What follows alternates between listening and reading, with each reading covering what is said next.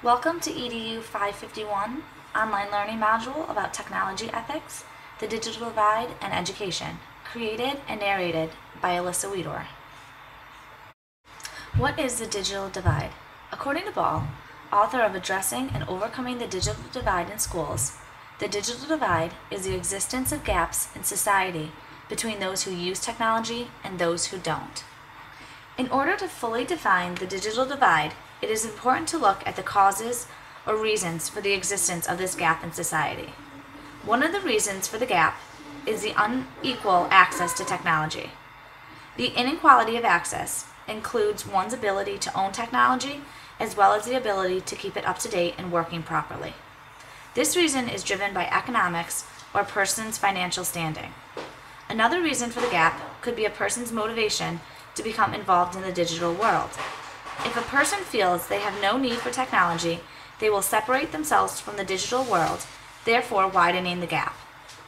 A third reason for the gap is one's ability to navigate current technology. People who do not have strong computer and technology skills will not be able to access technology to its fullest capabilities. This reason is driven by education as opposed to wealth or personal motivation. The early plan to bridge the divide. It was the goal of the government to overcome the digital divide by providing computers to all schools and people. In 1995, the National Telecommunications and Information Administration's NTIA was formed because the Clinton administration was interested to see whether internet access was being distributed freely and equally across America. President Clinton's call to action for American education initiatives required that all public schools and libraries be connected to the internet by 2000 and call for every household to be connected by 2007. It is clear that this goal was not achieved successfully. Later, the Bush administration downgraded the NTIA and cut funding, which effectively killed the organization. Bridging the digital divide, the effects cell phones have had on the gap. A 2011 study showed that 83% of adults living in America own a cell phone. Most cell phones today are able to access the internet. Of those owning cell phones, 51% of Hispanics, 46% of African Americans, and only 33% of whites use their cell phones to access the internet. The higher internet usage among Hispanics and African Americans can be misleading. It is thought that the higher usage among Hispanics and African Americans is because these groups are less likely to have other outlets to access the internet. What the digital divide has become and how it has changed since it was first coined in the early 1990s. Historically, the digital divide was all about ownership, the haves and have-nots of technology. Due to the continued price decrease and easier accessibility of digital devices, this has changed. Today, the digital divide is more about the variety and quality of access and the equality of one's ability to utilize the technology. The digital divide used to be driven by wealth. It is now driven by education, which only puts added pressure on schools and teachers to step up their technology game in order to level the current as well as future playing field. Currently, 95.6% of all Americans live within the coverage of at least one mobile broadband network. Multiple studies have been conducted looking at different facets of society, race, wealth, and education. In 2010, laptop ownership, as well as home broadband access, just about broke even between African Americans and whites in America. 56% of African American households reported having broadband access, compared to 67% of white households.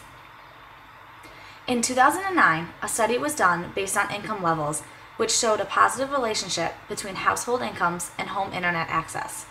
In 2007, a study was done based on education level. The study determined that the higher a person's education level was, the more likely they were to own a computer. The digital divide is no longer divided by just race or socioeconomic status. The two groups of people that are most affected by the digital divide are people who have a farming or rural background and those with disabilities. Think back to the beginning of this presentation. I stated two of the causes of the digital divide to be need and accessibility. It can be argued that people living in a rural area who depend on farming for a living have little need for computers and internet. Coupled with the access to internet, heightens this group's vulnerability to fall behind the digital divide. People with disabilities are vulnerable for another reason. Currently, there are no laws stating that websites need to be accessible to people with disabilities. The accessibility of the internet for people with disabilities is creating a gap within the digital realm. There is a plethora of ideas from numerous researchers as to what will level the digital playing field. According to Bernard, the availability of digital devices themselves, along with improved digital navigation and basic literacy skills, are the three keys to diminishing the gap in society due to the digital divide. According to another researcher, Hertz, having schools and public libraries extend their hours for use of their computer labs will help bridge the digital divide.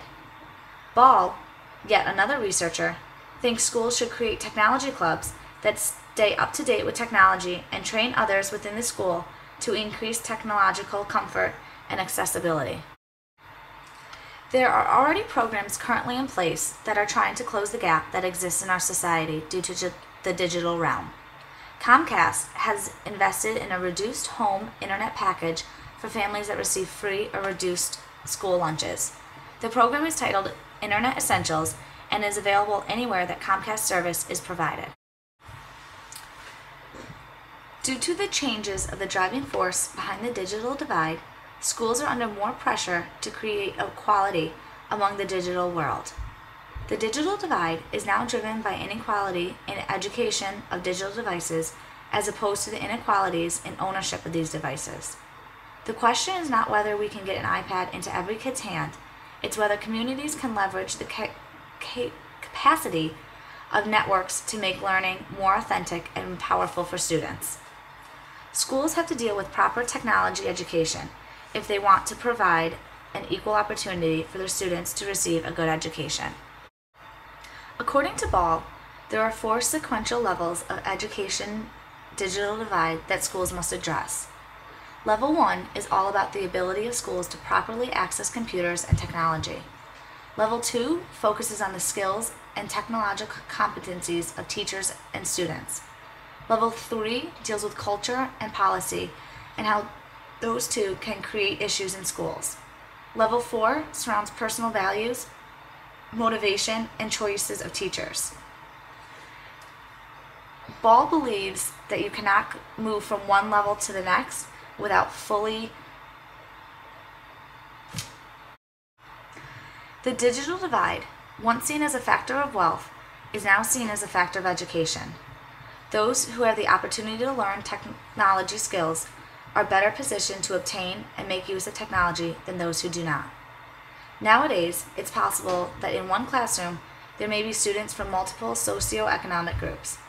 You may have a student who you would consider to be part of the upper middle class who has a family that values travel and different cultures, as well as a handful of students who you would consider to be part of the lower middle class whose families value travel but don't have the means to make it possible.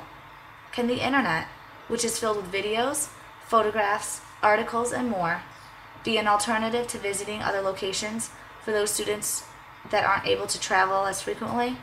Can technology skills allow students and people to access information that otherwise they would not be able to access? Can technology become an equalizer rather than a divider?